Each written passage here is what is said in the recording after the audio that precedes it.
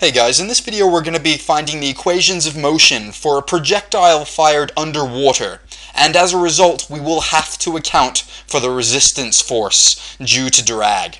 Okay, so the first thing we're going to do is read out the question. So let's find the equation of motion of the bullet if it's fired with an initial velocity v0 at an angle theta from the horizontal. So this is the bullet just here, and it's fired with an initial velocity v0 at this angle just here. The water produces a resistance force proportional to and in the direction of the velocity of the bullet. So what does that mean? Well, let's actually draw what we think is the rough path for what this projectile looks like. The specifics aren't important, that's what we're trying to find out. Let's just draw what a path could be, right? And this is what it looks like in a little bit more detail. Let's guess something like that. And let's draw a bullet at some time t. Let's say the bullet's just here, okay?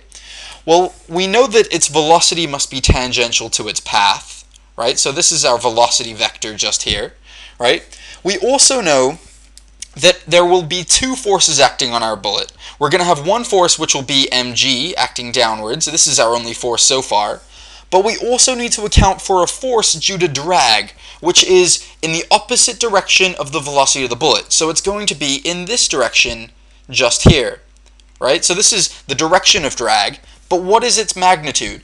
Well, it's proportional to the velocity of the bullet. So that means we can write this as kv, where k is our proportionality constant. So to reiterate, we got two forces, mg and kv, in these directions shown.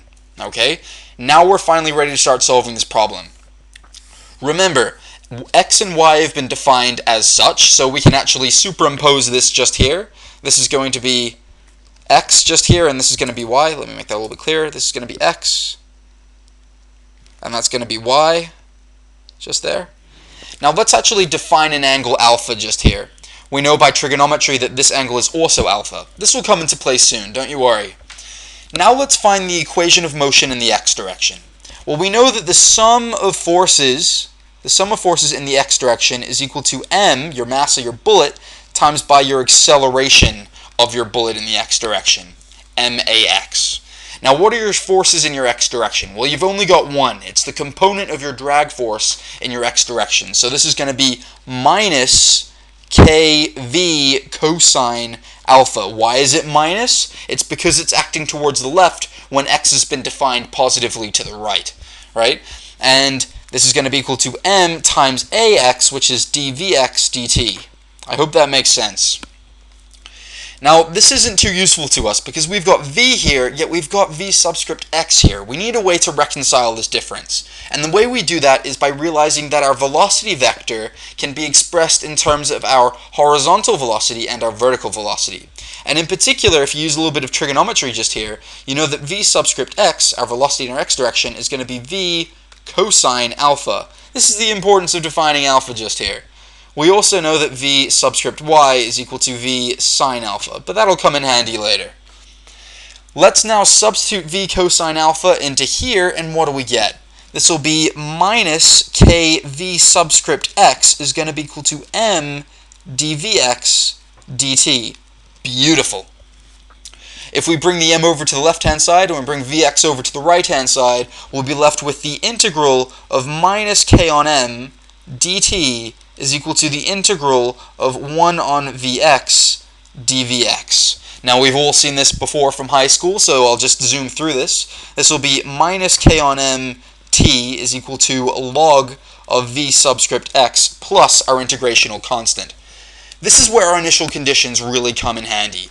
We know that at t is equal to 0, in fact let me write this down, at t is equal to 0, we know that v subscript x, let's see, what was our initial velocity? It was v0 cosine theta, right?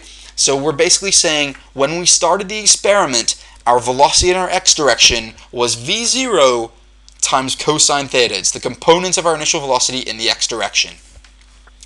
So what does that mean? Well, if you want to solve for c, what we need to do is we need to plug in this value. So let's do this to the right just here.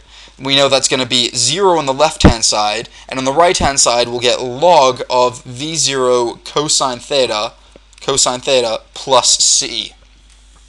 Now we know that if you bring this over to the left-hand side, then we can find c. So let me do this over here. This will be minus k on m t is equal to log of v subscript x plus c, which we just found out was negative log of v0 cosine theta. I hope that makes sense. I hope I'm not jumping too many steps at once. I hope you can bear with me.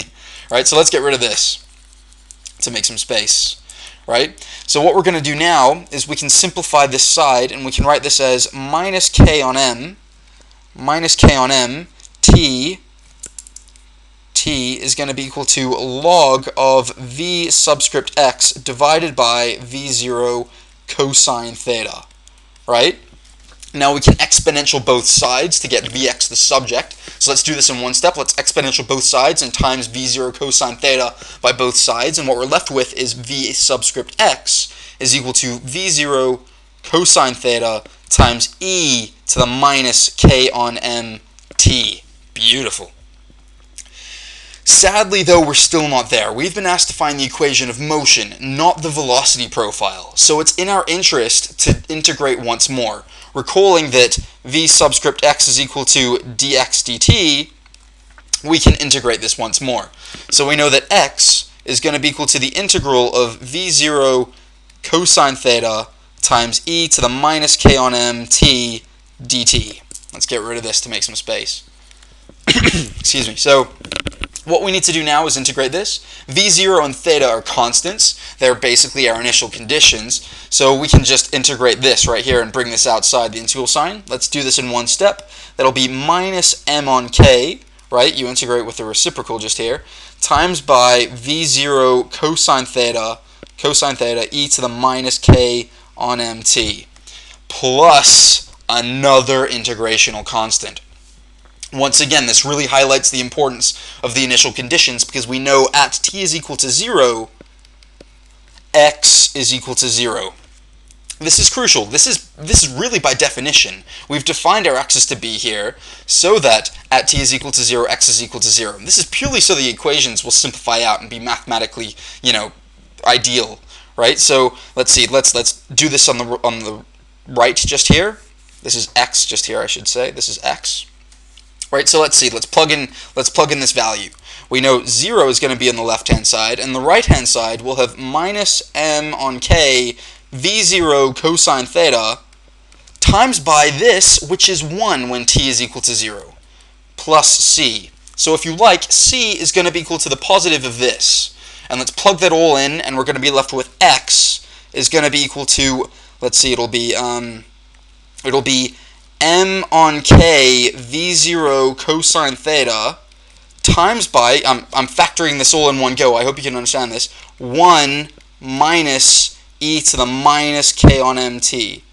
I've factorized this beast out of both of our terms, c and this term. Now I hope that makes sense. I know I've kind of jumped through the algebra, that's only because this is a really long problem and I kind of want to make the videos as short as possible. Okay, well, this is as far as I'll go in this first video. Watch my second video to understand how to derive the equation of motion in the y direction. I hope that made sense, guys.